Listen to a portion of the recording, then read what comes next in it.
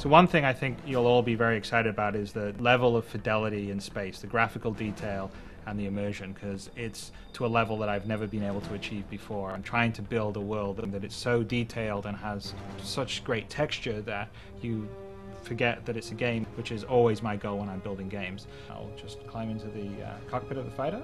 And as you can see, as we're sort of climbing in, there's a huge amount of detail in the cockpit, because one of the biggest keys for me in the next game I'm building is I really want to have that immersion to be complete. And we're going to do a lot of things that will really push that. Everything inside the cockpit operates and moves and works. If I look around the cockpit, you can see the displays, my hands on the throttle, my hands on the joystick. The whole idea is we're immersed fully in a cockpit that's fully rendered in 3D. So if you issue a command, you hit a button, you'll actually see your character doing the cockpit. It's all for the immersion.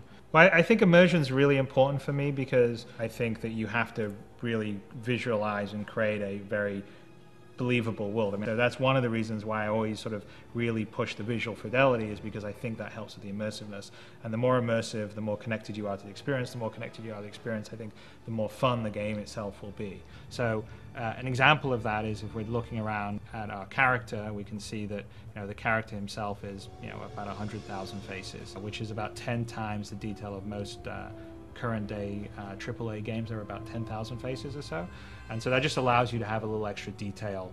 The wires on his pilot outfit, the creases in the uniform, and have it really stand up when you come in close and not break down because it's too pixely.